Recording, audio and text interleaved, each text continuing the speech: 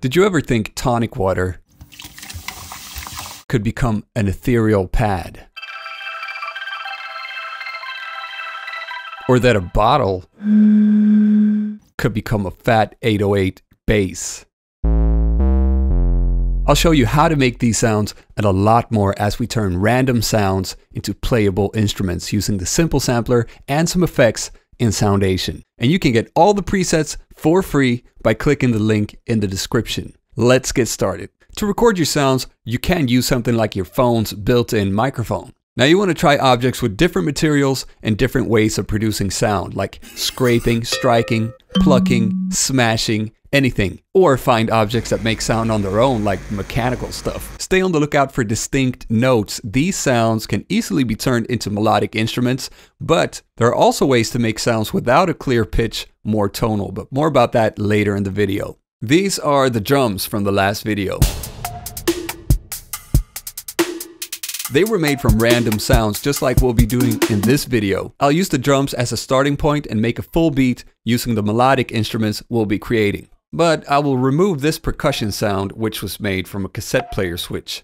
Since it has a clear pitch, we're going to be using it as a melodic instrument instead. Check out the last video if you want to see how it was made. Drag and drop the sample from the file manager onto this area in Soundation, which will open it up in the simple sampler. Since we've already done the sound design in the last video, I will simply increase the release so that it rings out more. Add a delay to get some echoes. This is what it sounds like playing some arpeggios. Now let's create a new sound. I'll start with something simple, plucking a note on a kalimba. A kalimba, as you know, is already a musical instrument, so it's creating a clear musical pitch, so we don't need to do that much sound design. However, the sample does have some background noise and some humming that I want to get rid of. If I add it to the sampler right away and play it at the original pitch, it's not that noticeable. But as soon as I add some dynamic effects and play higher notes, it becomes super apparent. We can fix this with EQ. However, adding an EQ directly to this channel will not work because the EQ is static and it won't follow along as the pitches change. So instead, I will import the sample to the arrangement area, add a parametric EQ, and turn on the spectrum analyzer. Here we can see the fundamental frequency of the kalimba. And down here, there is a lot of noise and humming. To clean this up, activate the high pass filter, drag it to just before the fundamental, and make it steeper. We can also clean up the high frequency noise with a low pass filter and some of the upper mids. Now, make sure it's soloed, set the loop regions, and export it. Then open it in the sampler again. It's a little sharp and out of tune, so I'll tune it down a bit. Check out our full walkthrough of the simple sampler to learn about how to tune. Increase the release to let it ring out. Now for the effects. Add reverb for a sense of space. Use high pass and low pass filters to shape the tone. You can, for example, make it sound more lo-fi like this. Add a delay to get some echoes.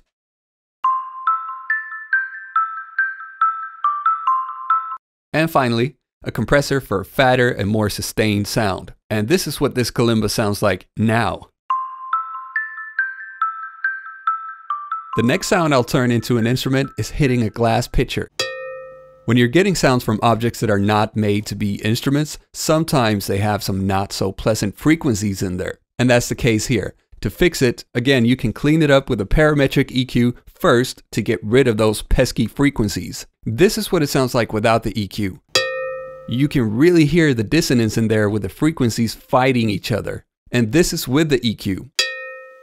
Much clearer. After the cleanup, you can export it and load it into the simple sampler.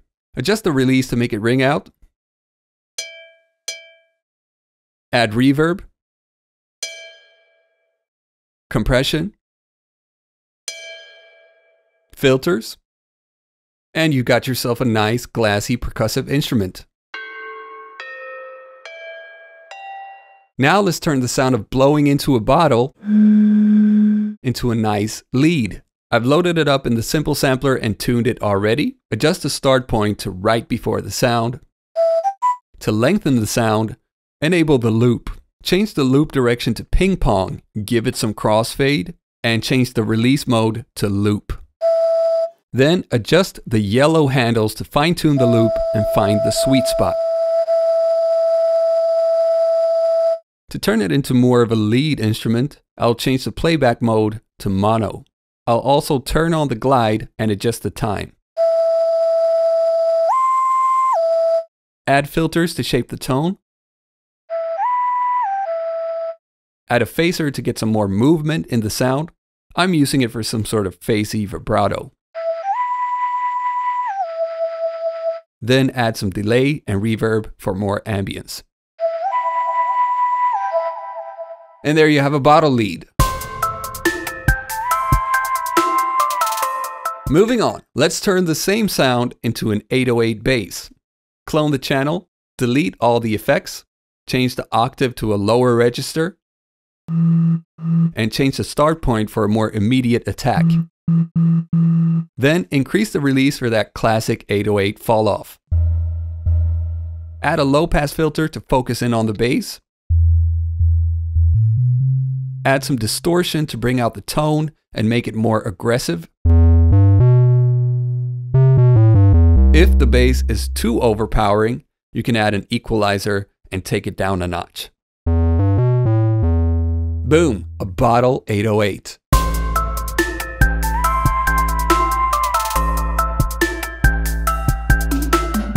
Sometimes a sound won't have a clear pitch, like this sample of pouring tonic water. This sound is mostly noise, but we can turn that noise into something tonal quite easily. Add the sample to the arrangement area and add a parametric EQ. Then choose one of the resonator presets. It will then boost the frequencies of that specific note. In this case, an A note. You can turn off the filters if you don't like what it's adding. And if you want a stronger effect, you can simply duplicate the parametric EQ by selecting it in the bottom panel and pressing Ctrl or Command and D. If it's too strong of an effect, you can bring down the gain. And use high pass and low pass filters to shave off the bass and treble. Then export the audio and load it into the simple sampler. Let's turn it into a bubbly pad. Set the start point to a good spot.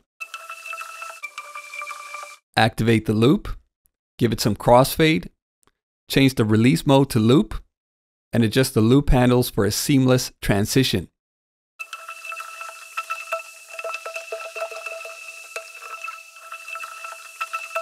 Increase the release for a longer tail.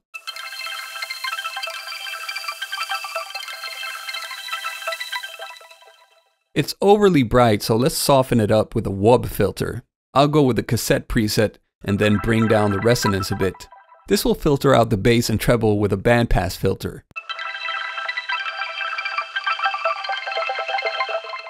I want the pad to be really wide, so I will add a delay. Choose the stereoizer preset and adjust the time on the right side for a stronger effect. What this does is that the right channel will be delayed from the left channel, resulting in a wider sound. Then add a reverb to make it more ambient. Ta-da! A tonic pad. Now I want to create another pad from the motor sound of this out-of-season Christmas decoration. Add the sample to the sampler, change the octave if need be, enable and adjust the loop just like before, increase the attack and release to soften it up, use a parametric EQ to filter out the bass and treble for a light and mellow sound.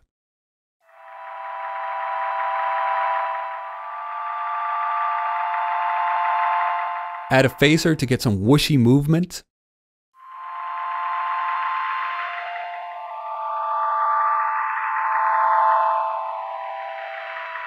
Add a delay for some stereo widening trick as before. For slower sounds, you can use a longer delay. Then top it off with a washy reverb. And there you have a motorized pad.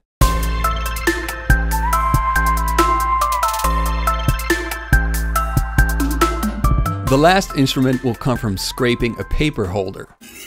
This sound may not sound very tonal at first glance, but if you take a small chunk from it, you can start to hear the tonality.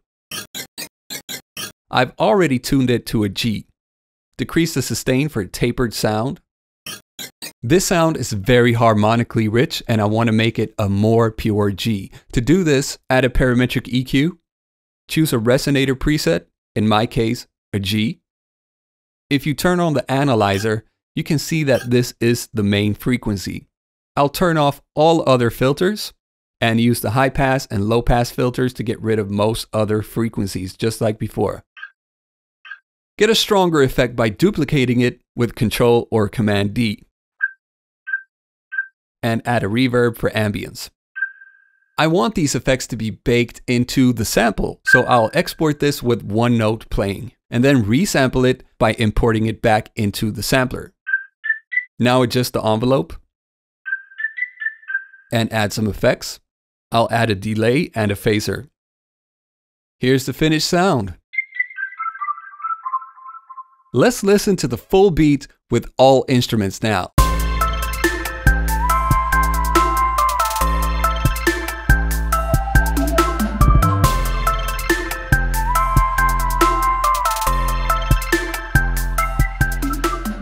There you have it, 8 home-cooked melodic instruments with some obvious and some not so obvious sources. Remember, check the link in the description to get all of these sounds for free. And don't be afraid to experiment with your own instruments. Let's see what you can make.